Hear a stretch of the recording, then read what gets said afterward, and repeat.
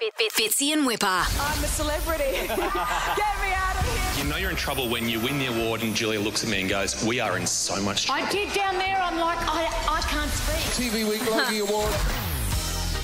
Dr. Chris Brown. Wow. Oh, good morning.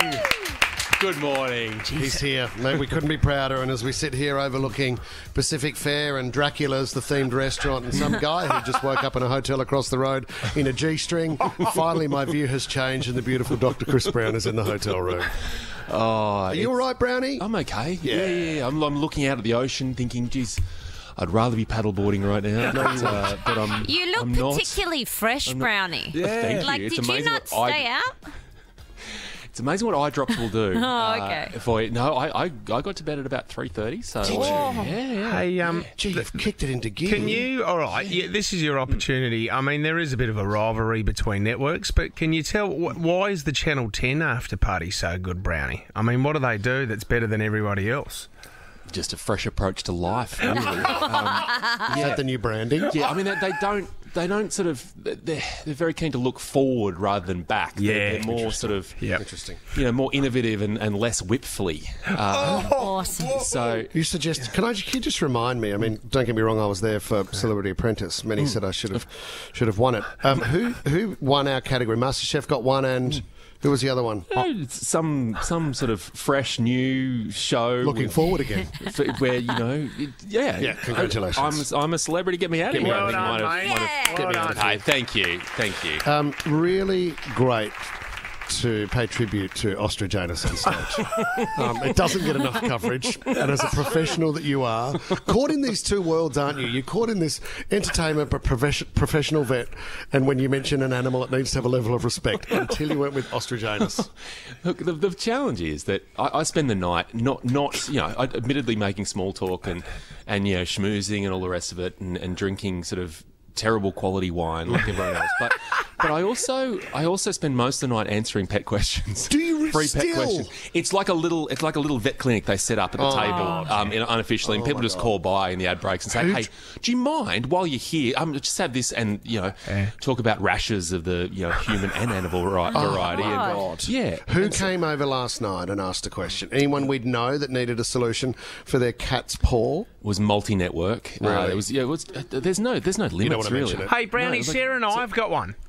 Is it? Oh, great. Yeah, okay. Sorry. Is it true that dogs sneeze not because they've got something on their nose, but they sneeze because they're happy and they're playful? We found out the other day that they sneeze because they're happy. That's not true. No, you need who's Google. Who's giving you this? You need to Google this, don't you? Where did that come from? We It were was- talking about this the other No, day. it was that weird story that Fitzy had found online. It was just a story about a woman who'd said that her dog sneezed when it was happy. Yeah, it's... I've seen a lot of dogs that sneeze to get attention. Yeah. In the same way they sort of they'll lick the floor to get attention, or they'll start humping a cushion to get attention. They come up with unique ways of getting. It's like Wippa at the Channel 9 after party, just trying to get some form of attention wherever you know he can. what? Just sneezing the whole Can time. let's leave me in the after party. Can Sneezing we- a bit in the Fitz- toilets too, which is weird. Fitzy, give me a break. Fitzy brought up a story this morning on the show. And, Leno, I'm sure you've got a grab here, which explains what happened. Two neighbours entered a war because of one of their pets doing something to another pet. Do we have audio that explains this? So this was... Okay, so one couple was suing another lady because they walked in and their cat was with the other lady's dog, and this is what happened. I found the cat, the dog over the cat, and an uncompromising position. Oh, God. When you say uncompromising position, I know this is difficult for you to hear, Nicky. Can you describe precisely what you saw, please? The dog was trying to have sex with our cat. Brownie, was the dog just drunk and it was like a cab grab on the way home and was just really desperate? Does that happen? Whoever owns the that sounds like the animal version of Married at First Sight. And if I can host that for next year, I would be. I'd watch it. Really down. Does that happen much? That a dog would try and mount a cat? they take what they can get Right, sometimes. okay. Horny old dog. No, I mean look, no, it doesn't. It's not often. No, because normally the cat. I mean, the cat has claws. Yeah, you're right. And will not give consent easily, and as a result, would normally sort of castrate the dog with its claws at the time. Because you don't see it with other animals, do you? No, not often. No. But I mean they fascinating. But they hump. Dogs hump. Not Anything. Often it's not sexual. It's like a. It's a way of playing, and that's right. And the That's what I've excitement been bubbles. saying. It's a great bubbles over. It is a great segue into the after parties. How did you go last night, Brownie? Did you? Too personal, mate. So 3:30. This is what we want to know because we saw the awards like last night. We don't care. We know you won your 2 Logies. You've won a few before. You tell us every time you come into the studio.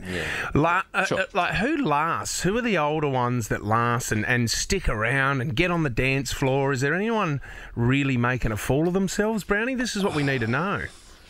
Look, the neighbours crowd are always front and centre. Well, this is their last one too, Brownie. Yeah, I mean they were not leaving early or quickly. They were very much a fixture of the dance floor.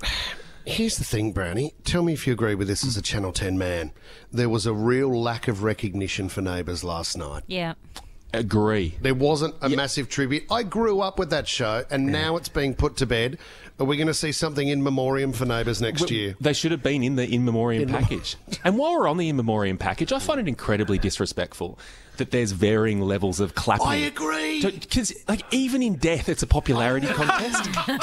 Some people are being clapped, and they're only clapping the people they knew. No, I know. Or the more tragic of the story. They're all equal in death. I know. And so just either, and I'd like to be very firm with this for next year, either no clapping, or if you invest in a clap, you must clap evenly the whole way through the in memoriam and because package. they move, and I was shocked by the amount of people that they farewelled last night, tragically, but I was shocked when people, very quickly, the slide will change from the person they were clapping for. Stop. He didn't mean as much. No. He was just a cameraman. Oh, I worked with him once. No, not him. Yeah. I met him. Not him.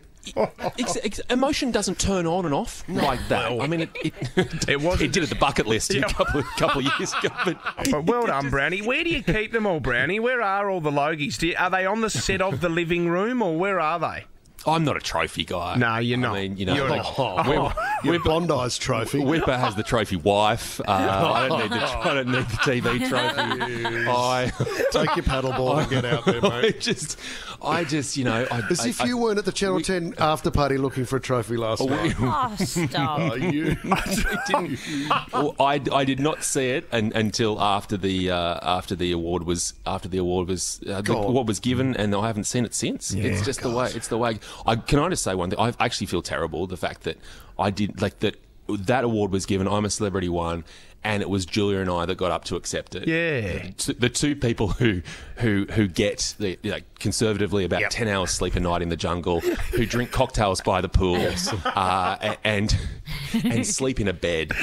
If anyone should have been accepting that award, it is celebrities who are consuming a variety of testicles in a matter and 7 different kinds of anuses. But you got up there. I did, yeah. But still, took the one to the team. No, Brownie, we love you, mate. Congratulations. In our eyes, on the Fitzy and Wippa show, you're our most improved every year, mate. That's the trophy that we give to you. You know I'll what? get there eventually. You will, mate. You're getting there. And it's been amazing to watch because you're a good mate of ours. We love you, buddy. Thanks for coming up, legend. Thank you. Fitzy and Wippa.